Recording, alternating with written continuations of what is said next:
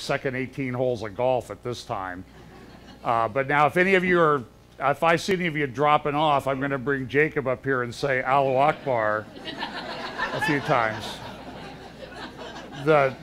I want to give special thanks to my wife, Pam, who has put in, among other people, has put in a lot of hours with registrations and things, and there's many other people that everybody else that's volunteered needs to be thanked greatly too.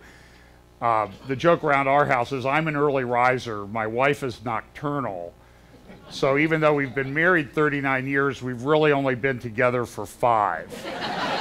So, and thus far it's working out pretty good, so,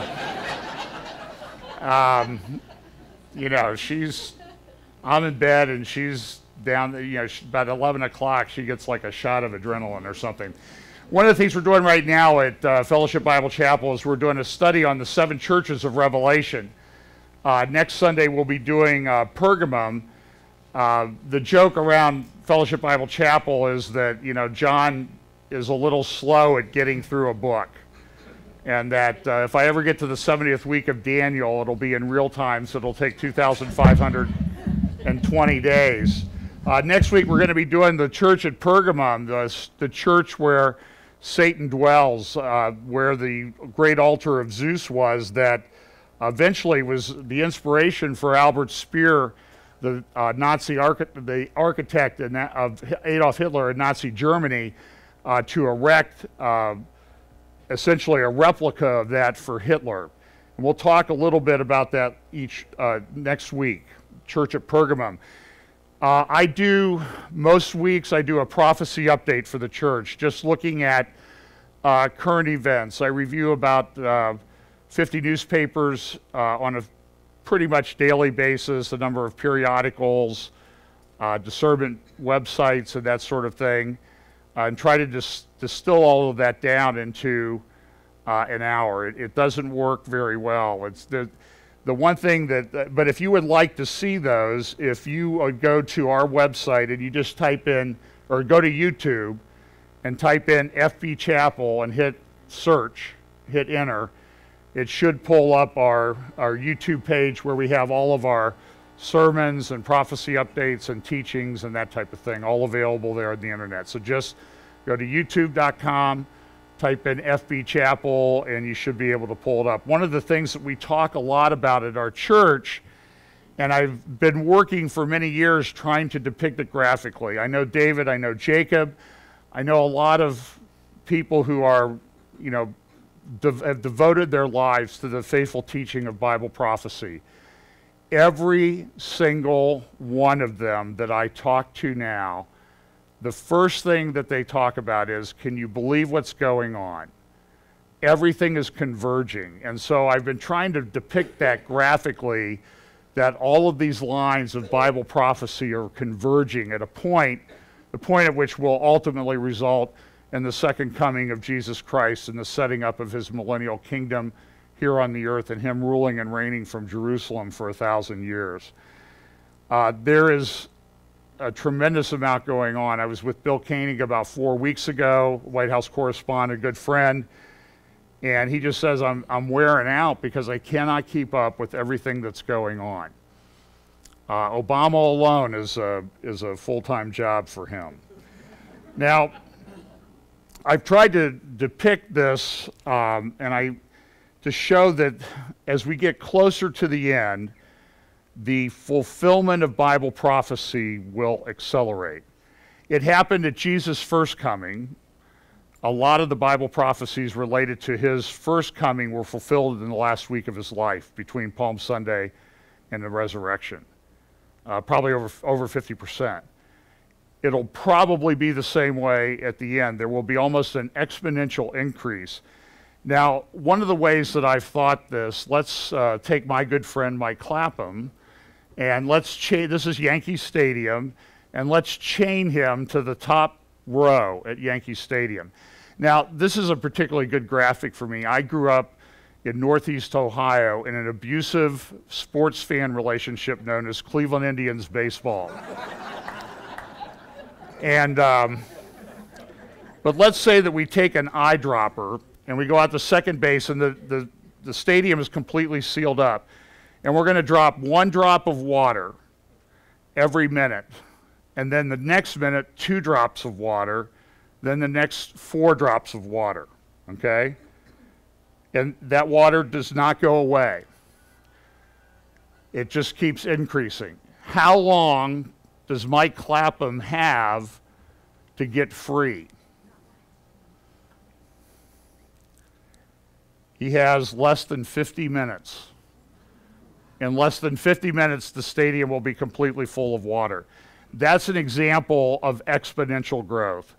Another example would be if you fold paper in half, just a regular sheet of paper, and you could continue to fold it. At about 15 folds, that paper will be around 20 folds, that paper will be as tall as the Empire State Building. On about the 30th fold, or 28th fold, it will reach all the way to the moon. And the next fold will get you all the way back from the moon. That's a concept, that's sort of an example of exponential growth. And that's, I think, a pretty good picture of how Bible prophecy is going to unfold from this point forward. I don't think there's any turning back. I'm convinced that this is the time, and people need to get busy ordering their lives. We look at a number of things at Bible prophecy, at FP Chapel from Bible prophecy. For example, this is a recent report that was released by the Office of the Director of National Intelligence. And all joking aside, that government intelligence is not necessarily a coherent term. The Financial Times picked this up in an article this week, the Financial Times in London, how the best of times is making way for the worst. And they're talking about all these different trends that are happening in the world. Now, they've been tracking this for many years. Back in 2000, before 9/11, they issued a report. About every 5 years or so, they've been issuing a report. So this year's report is projecting what the world's going to be like in 2030. But to show you how things have changed, go back to 2000, pre-9/11, the big terrorism event that we've had is the 1998 bombings of the embassy in Nairobi, Kenya, American embassy by Al-Qaeda, and some other terrorist attacks, but 9/11 in New York has not happened.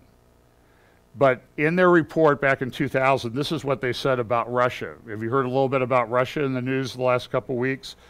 This is what they said 15 years ago. This is what they projected would be like in 2015. So here we are in 2014. So how did they do?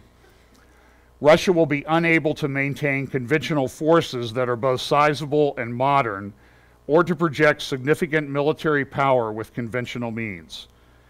The Russian military will increasingly rely on its shrinking strategic and theater nuclear arsenals to deter, or if deterrence fails, to counter large-scale conventional assaults on Russian territory. How did they do on that? How was their prediction? Not very good.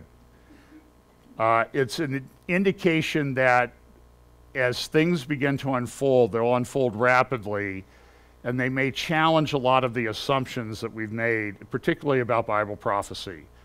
Things change. I remember when the Soviet Union fell in 1989, everybody said, oh, you crazy people who believe in Bible prophecy that think that Ezekiel 38 and 39 is about a Russian invasion of leading a coalition of nations to invade Israel. See, that's not going to happen. We don't need to believe Bible prophecy.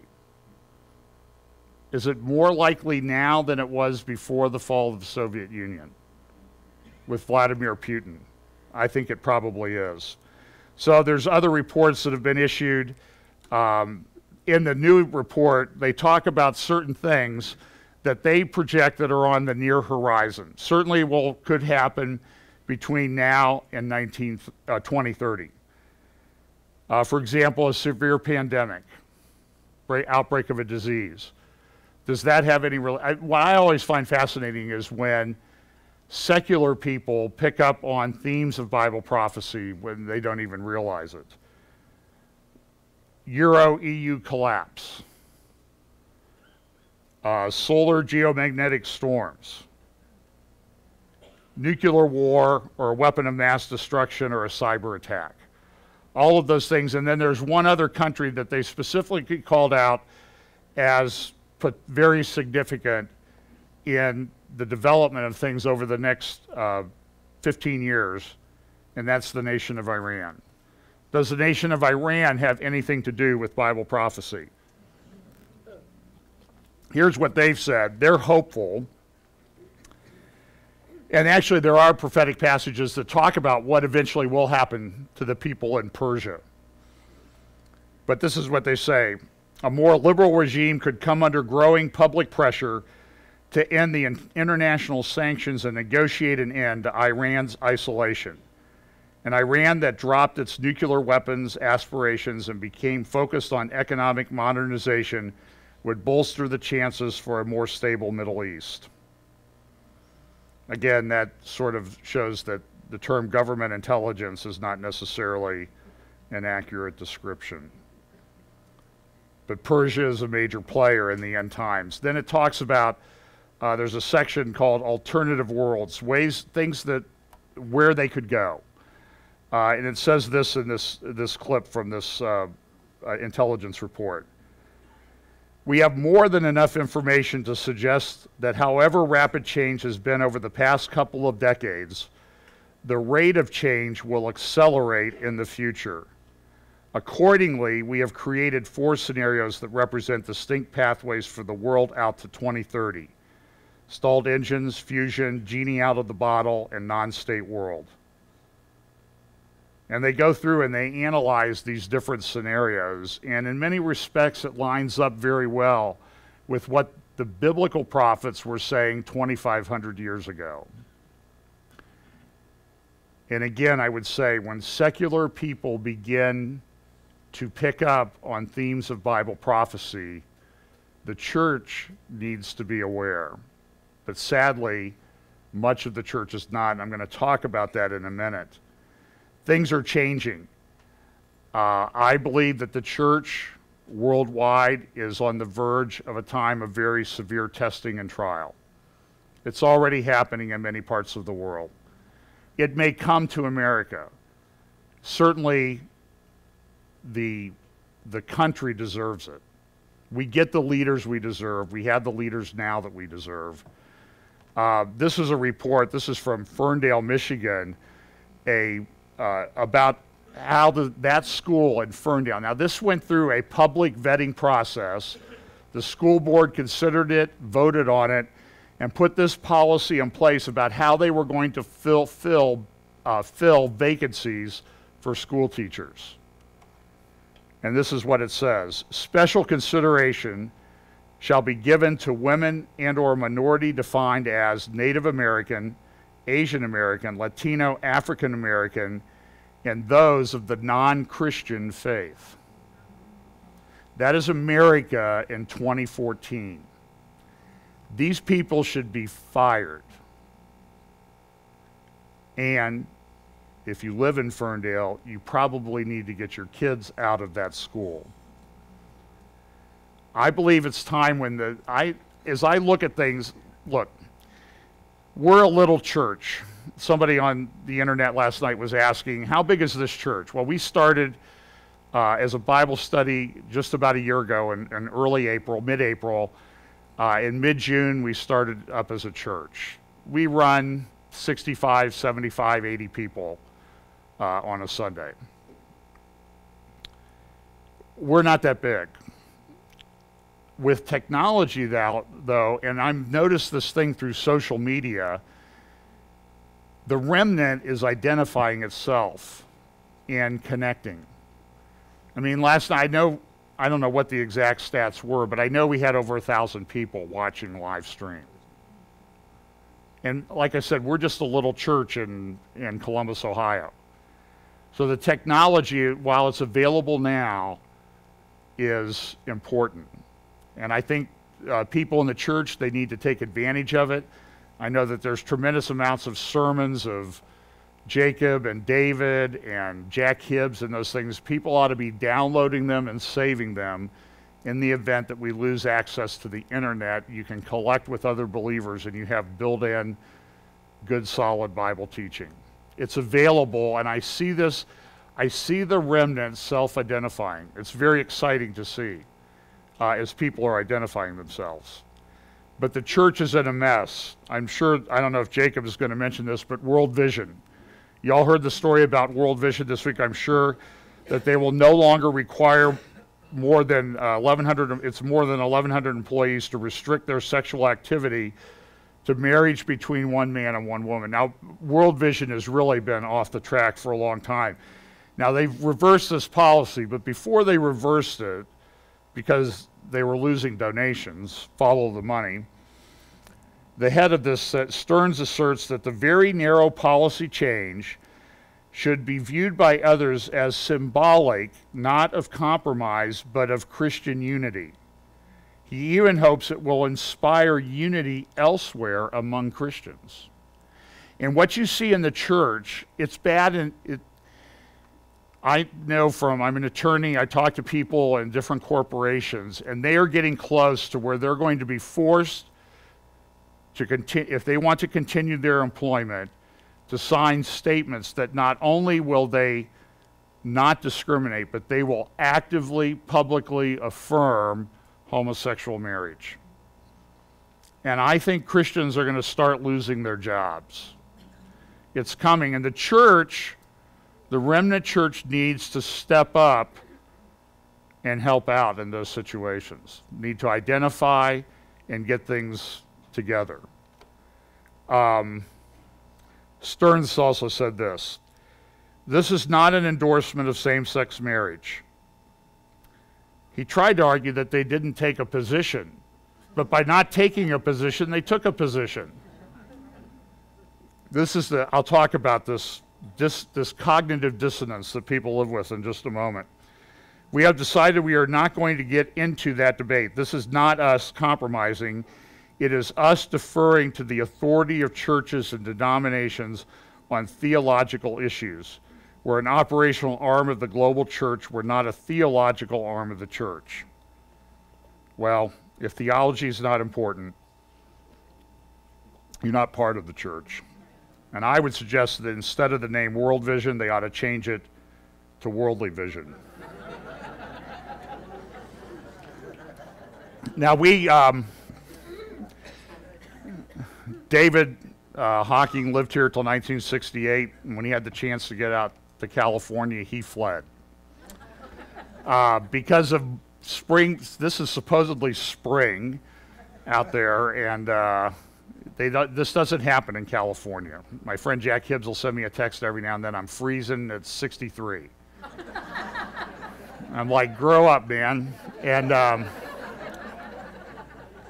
I love California. There's a lot of great believers, great churches out there. It's great weather. The golf is great. I mean, but their politicians are crazy. They're insane. So we kind of have the best advantage. We can go out there for 6 to 8 weeks a year to my in-laws, and we don't have to pay the taxes, the income taxes and stuff. But we know about Proposition 8. We also know that they have this gender bathroom law. This is a report that was on the news in Riverside, California just the other night. So we're going to take a shot at this. We're going to maybe have to adjust the sound, but listen to this. Micah, share a bit of mixed reaction at this meeting tonight. You had some parents who applauded this and others who were outraged and felt like teachers should have been paying closer attention. For some super severe negligence. Many asked, how could this happen on campus? The principal at John Adams Elementary School in Rip that multiple assaults happened between 2012 and 2013. The initial investigation indicates that incidents occurred in a bathroom and in a classroom. One boy allegedly coerced another boy to perform sex acts. Both are in 3rd grade.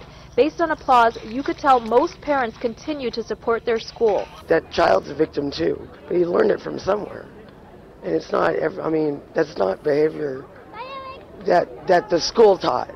But many questioned how their teacher didn't notice.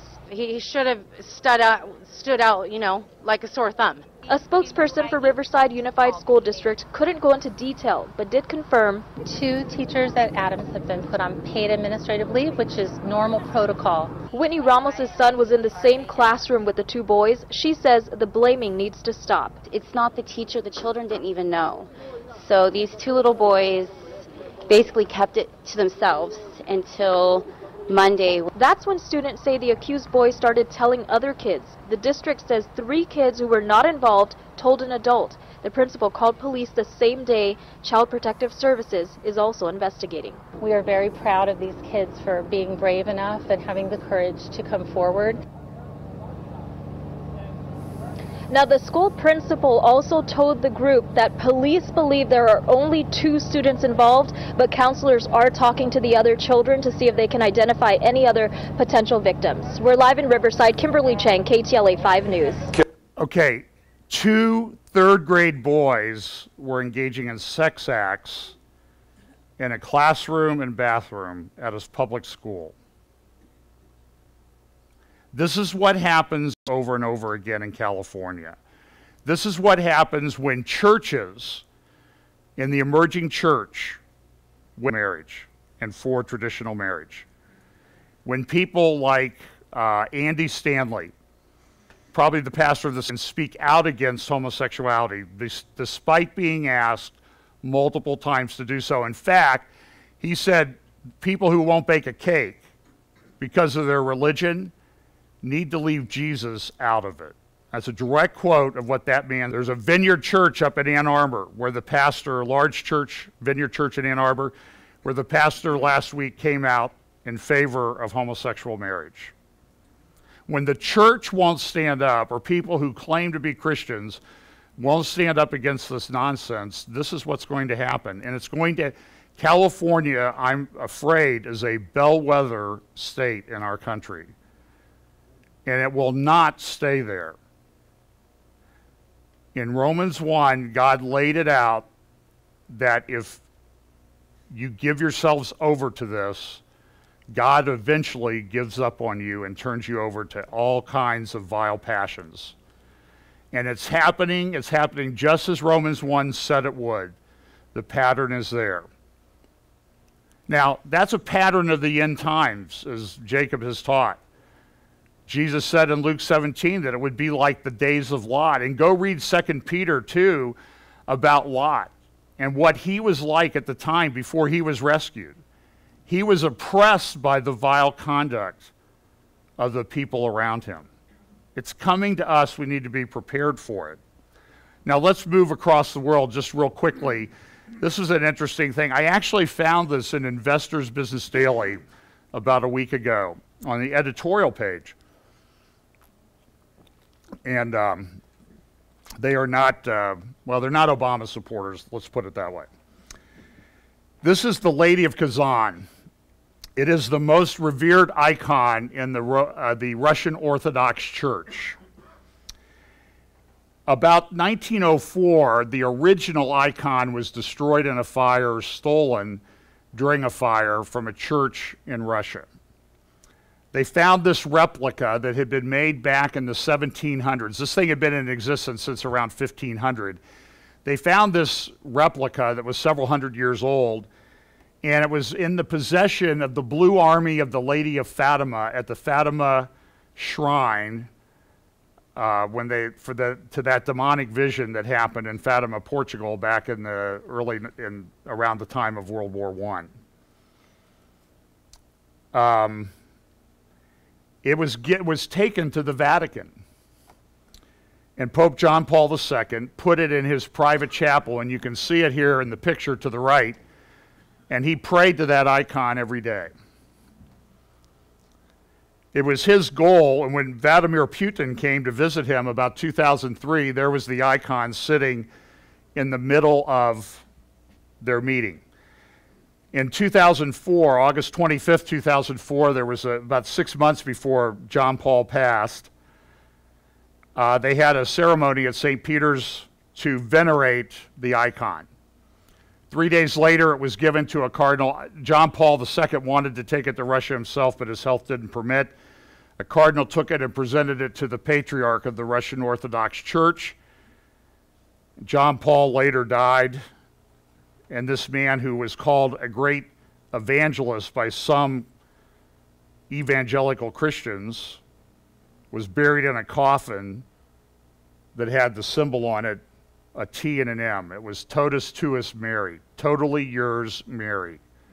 This is what that man, supposedly a great evangelist, felt it was necessary to put on the box that he was buried in. So the icon was taken, it was put in this church in the Kremlin.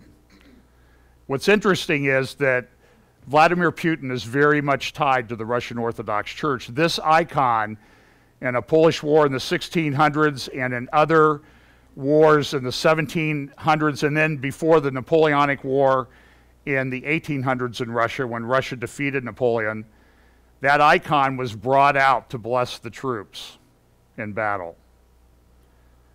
About a month ago, Vladimir Putin took that icon from this Russian Orthodox Church and flew it around the Black Sea and Crimea.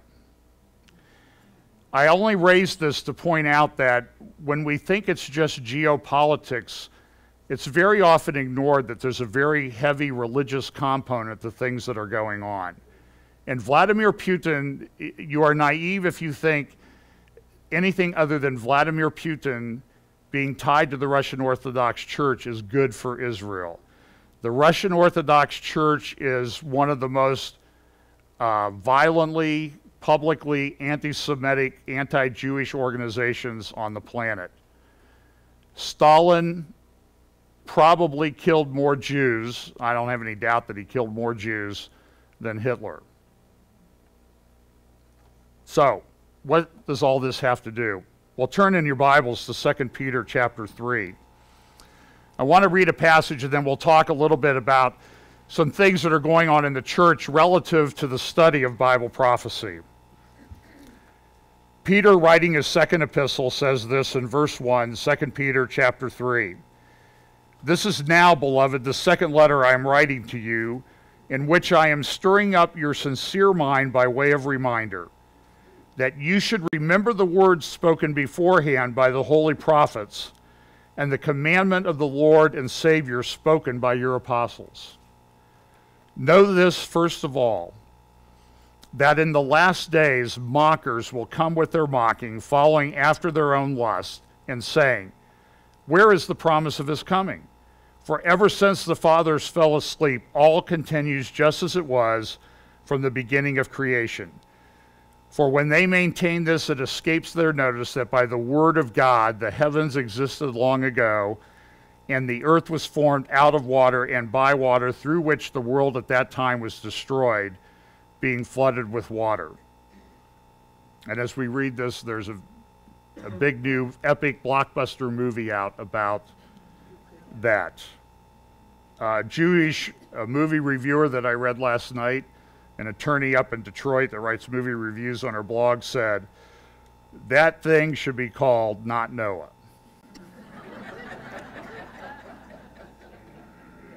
Verse 7, but by his word the present heavens and earth are being reserved for fire, kept for the day of judgment and destruction of ungodly men. So back in verse 3 we see this. Know first of all that in the last days mockers will come with their mocking. The word there is mockers. Greek word, I'm not even going to try to say it because he'll correct me. It means scoffers. That's what's used in the King James. People will mock Bible prophecy in the end times. That is the time that we live in right now. By and large, the church, the professing evangelical church, is abandoning Bible prophecy. As the signs begin to pile up, as things converge, as more things happen, it's talked about less and less in what were formerly good churches. I received a draft of a statement of faith for an evangelical fellowship this week that essentially has removed almost all references to eschatology. It's unbelievable. It's everywhere. And I would say that if you're in a church that's abandoned it, you need to abandon it. In Jude, it talks about this word mockers. Jude 17. But you, beloved, ought to remember the words that were spoken beforehand by the apostles of our Lord Jesus Christ, that they were saying to you, in the last time there will be mockers following after their own ungodly lusts. It's the same language, essentially, that Peter used, and here it is repeated in Jude. Following after their own ungodly lusts. I'm going to play a couple clips of people that are talking about Bible prophecy. They're available on the internet. That's a beautiful thing about the internet now. People can't hide. When Brian Houston down at Hillsong Church talks about Islam and Christianity worshiping the same God and then tries to back off of that position and shows even more that he's massively confused on the issue, it's nice to have the internet to expose these people for what they really say. First person I'm going to show is Greg Boyd. Greg Boyd is pastor at Woodland Hills Church in St. Paul, Minnesota. He's one of the leading proponents of something called open theism. Open theism essentially says that God doesn't know the future. He's going to be as surprised as to how things unfold as anyone. Here's a beginning part of his sermon recently on the book of Revelation.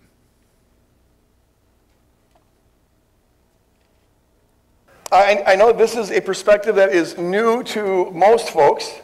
It's not at all new in the academic community. People who specialize in the book of Revelation have been saying this for forever. But the evangelical subculture comes out of the fundamentalist culture, which comes in part out of the whole apocalyptic movement of the 19th century, where they first began to read Revelation as a literal snapshot of the future. That was a new view in the 19th century.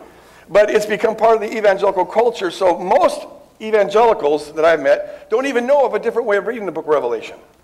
And so my burden here is to try to take this stuff which is locked up in these academic archives and communicate it here at a level that us non-academics can understand. And if you listen to this, I listened to about 10 minutes of it, and then as I felt my head begin to swell up on the verge of exploding, I turned it off. The man is massively confused.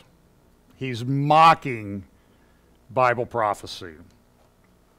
Mark Driscoll, you've heard of Mark Driscoll recently. He's had massive problems with plagiarism, things in his ministry, bragging at a conference that behind the Mars Hills bus there's a pile of bodies, and Lord willing, there'll be an even bigger pile when we get done here. A man who calls himself a shepherd in the Church of Jesus Christ brags about the bodies behind the Mars Hill bus. This is what he had to say in a message about Bible prophecy a couple years ago. The kingdom of God, Jesus says, comes unexpectedly. He says it doesn't come with a lot of signs and fanfare. It's not like before Jesus returns and the kingdom of God is unveiled and we stand before God for judgment. All of a sudden, there's just banners in the sky. Tomorrow at noon, he's coming back. Note to self, get ready. It's not like that. And so what we need to do is always live preparedly. That if Jesus came back right now, we'd be ready to meet him and stand before him and give an account to him.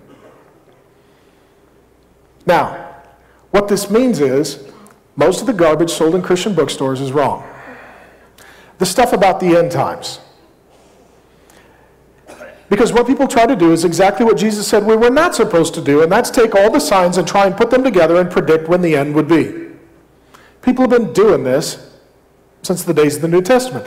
The Thessalonians did this. They sold all their stuff. They put together charts, sold books, freaked everybody out, sold canned goods, and bottled water, and huddled up, and lo and behold, 2,000 years later, swing and a miss. They didn't get it right. He didn't come back in their lifetime as they were expecting.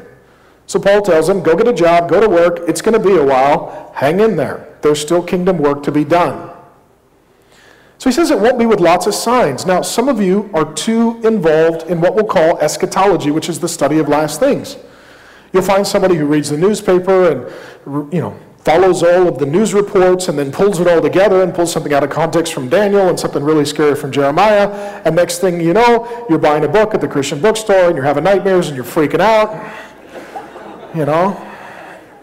And Jesus says it's not going to be like that. He continued. Because you don't know when Jesus is coming back. We don't know when Jesus is coming back. And it doesn't matter if they have a chart. Jesus isn't looking at the chart saying, well, that's not what I was thinking, but it's on the chart. It looked very official. A committee met and took a vote. I guess I got to come back then. He really doesn't care about our charts. Okay.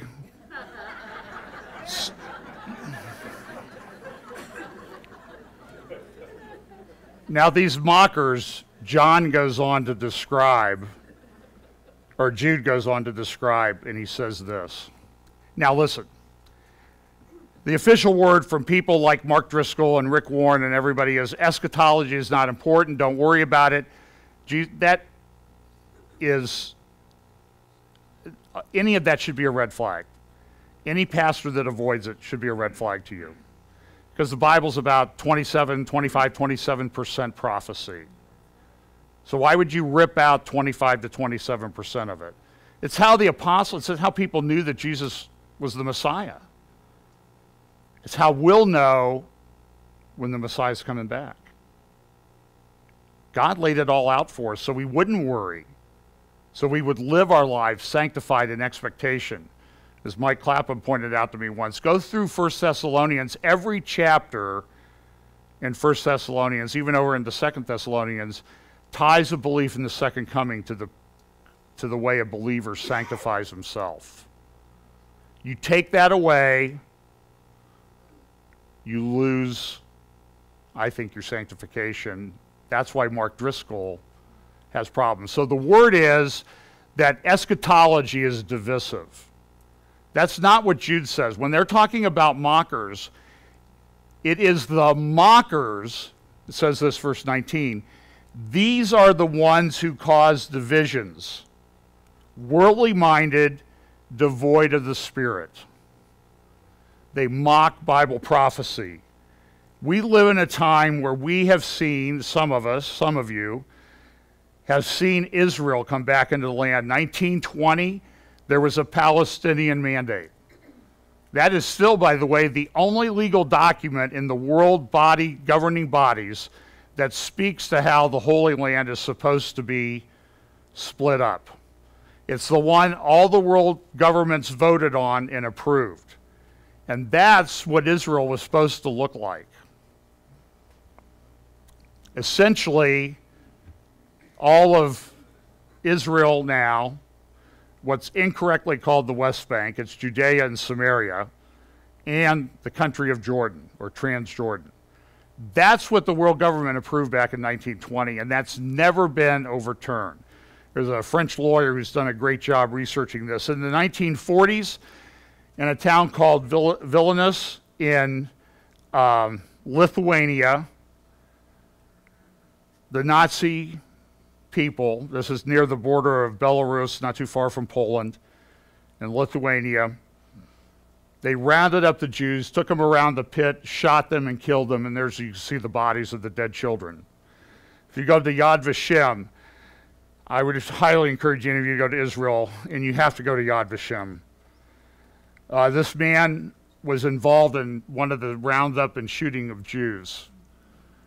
As they started shooting people, he was just a young child. He fell in the pit and played dead before he got shot. He laid still. Eventually, after laying there for hours and hours and hours, another young man grabbed his foot, a little boy of 8, and they escaped. In 1947, they voted to have a nation of Israel in the UN General Assembly. And on May 14th, 1948, the state of Israel was born. And that day in Tel Aviv, which 40 years prior had looked like this, swamps and sand dunes and nothing, this is what happened on May 14th, 1948.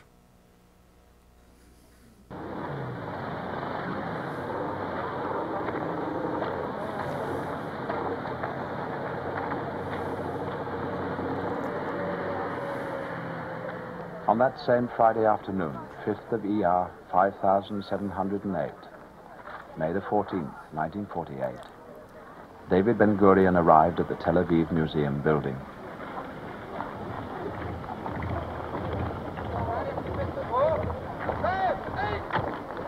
His entire life had been directed towards this very moment.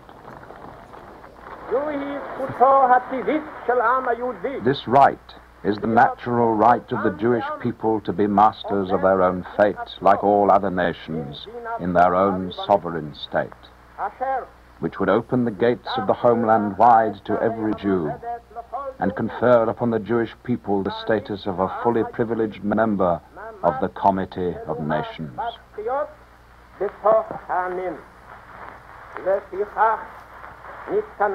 Accordingly, we members of the National Executive, representatives of the Jewish community of Eretz Israel and of the Zionist movement, are here assembled on the day of the termination of the British mandate over Eretz Israel. And by virtue of our natural and historic right, and the strength of the resolution of the United Nations General Assembly, here declare the establishment of a Jewish state in Eretz Israel, to be known as the State of Israel.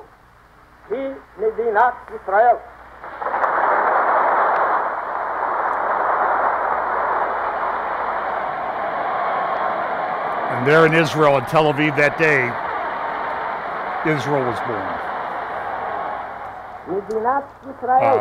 At the Yad Vashem, there's, I don't want to play the whole clip, but they played the Jewish national anthem for the first time that day. At the Yad Vashem, I think this is called the Hall of Remembrance. The dome there is pictures of Jews killed in the Holocaust, and around the lower portion here are notebooks with a page for each Jew that they've been able to identify that was killed in the Holocaust in World War II. They only have about half of them, about 3 million of the 6 million identified. The rest are lost to history. As you exit the museum, you walk up, and you have this beautiful overlook of Jerusalem.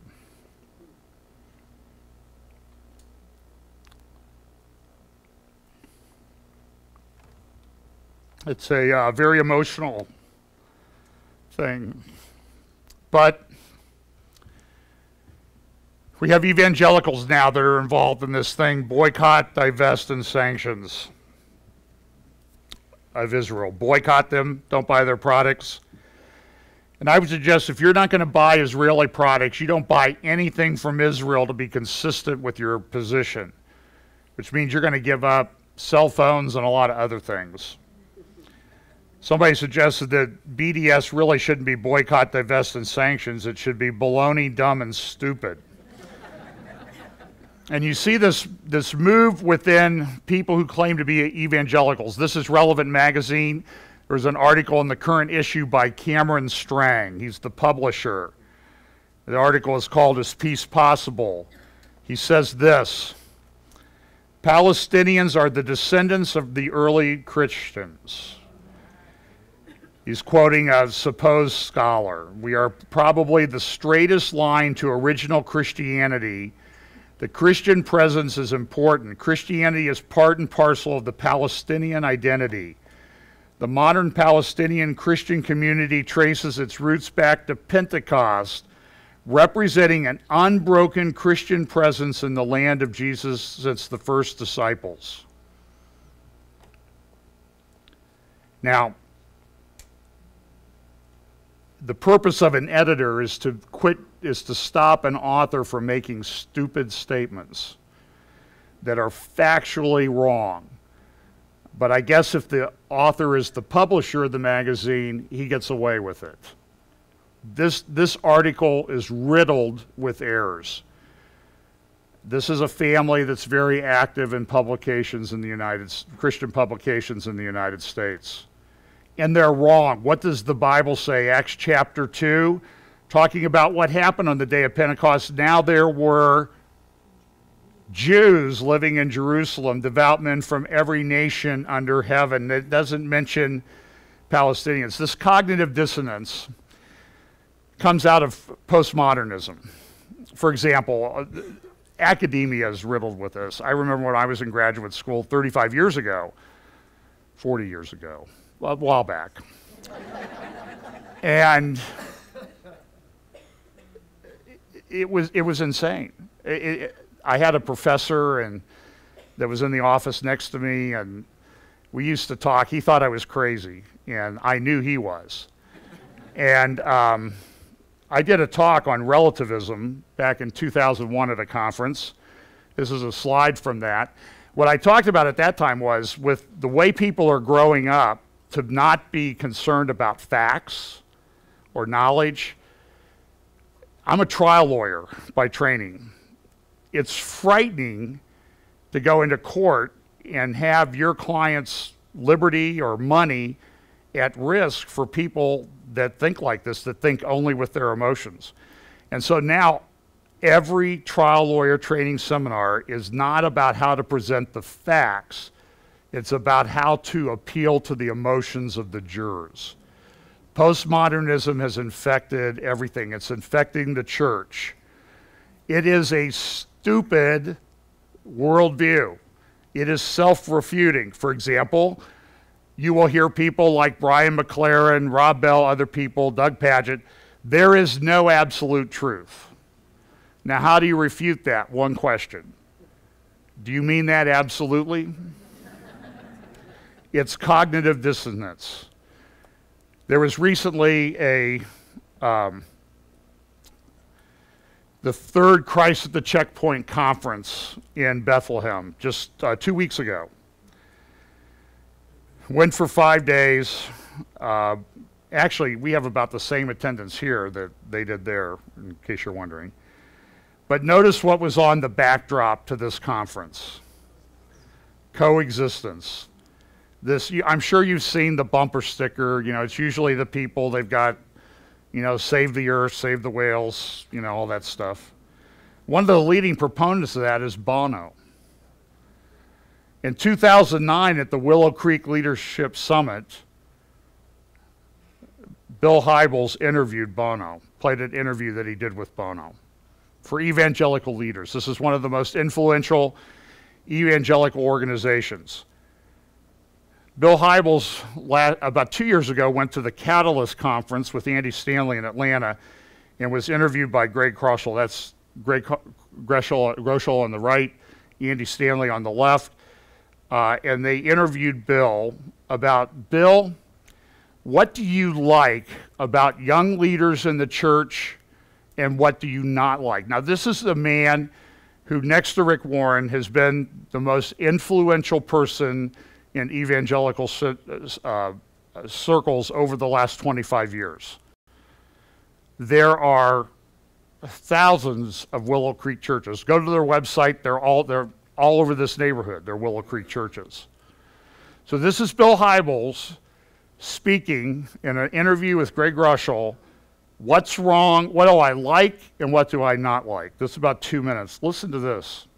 What do you see in that generation that you're most excited about, and then what would be a concern that you'd like to speak into? Generally, in the younger leaders that I'm seeing coming into Kingdom Play these days, it's almost like innate in them, it appears to me anyway, for them to be missional. Mm-hmm.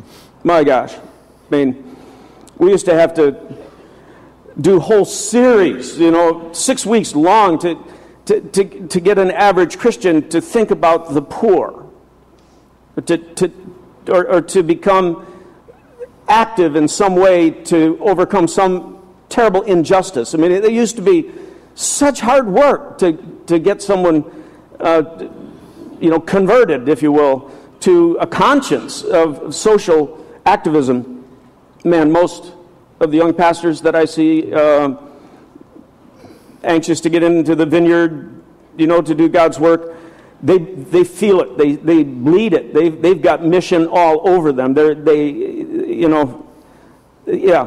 feel it. It's in them. I celebrate that more than you would know. That's a huge change from the day when I was first starting out. Now, what I get a little concerned about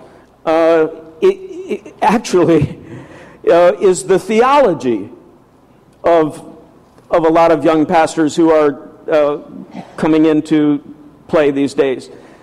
Because there's such odd varieties of theologies out there these days, and everyone with a blog can have one. And so there's this kind of piecemeal, call it what you will, name it what you want thing that gets talked about, that I find in some cases is not coherent and is not consistent with the New Testament as I understand it. So I think the need for theological training, and not just the one time where you get your ticket punched, but I mean theological rigor, theological inspection or reflection in groups where you actually get a group of pastors together and you say, let's spend 3 days working through this, that, or the other thing. And I would say that there's probably no one more responsible for that state of the evangelical church and pastors in the evangelical church than Bill Hybels and his seeker-sensitive model that he got from Peter Drucker, same place that Rick Warren went. And I think rather than lamenting it, he probably needs to repent and change, but there's been no change. And this has had a massive negative impact on the evangelical church. Well, this conference and this Christ at the Checkpoint conference, Lynn Hybels, his wife, spoke there a couple years ago. I don't have time to play the clips that I have from this. Gary Burge was there. He's sort of the resident theologian of these Christian Palestinians. You can go and look up Paul Wilkinson's books on the internet and find out what's going on there. You can go, I would go watch a couple of these videos. They're available on Vimeo. Just type in Christ at the Checkpoint. But, you know, if you're prone to aneurysms or head exploding, you probably want to wear a helmet or something while you do this. But they just, Gary Burge has been exposed as his books are false. A Committee for Accuracy in Middle East Reporting in America did a number of exposés of errors, gross factual errors in his book. And this was the provost of Wheaton. This is his response to this. Mr. Van Zyl, thank you for your letter of concern. After careful study of your expressed concerns, I find insufficient basis on which to respond in any formal way to faculty member Professor Gary Burge. The matters of concern which you address are extraordinarily complex.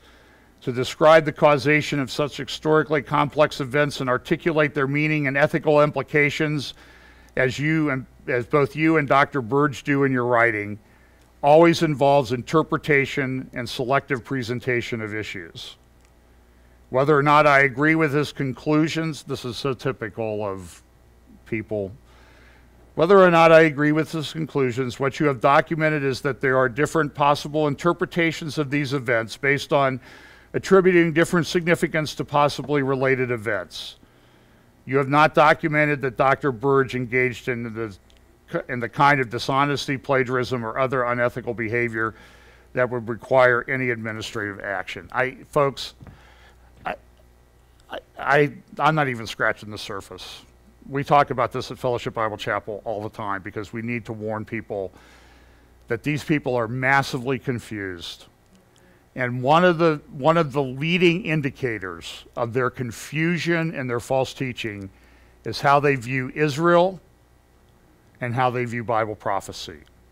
And when somebody won't talk about it or mocks it, you need to avoid that person. And if that's a church you're in, I'm sorry, you need to get out and go find a fellowship where this is emphasized and taught faithfully from the scriptures. There are still churches out there. I know of many, but they're becoming fewer and fewer. But it's time for the remnant to get together and identify them and reject the mockers of Bible prophecy. It is one of the best indicators that we are living in the last times. And it's growing. David and Jacob talk about it all the time. That trend, replacement theology, and other things related to it, they have conferences about it, and it's a sign that Jesus is coming back. And we all need to get ready. Should I pray? Let's pray. Father, keep us in your word. Keep us faithful. Have people hold their shepherds. Give them the courage to hold their shepherds accountable, to faithfully proclaim your soon return. Lord, bless all these people here and those listening today. Bless David and Jacob as they come to speak later today. And help us guard our hearts in these days. In Jesus' name, amen.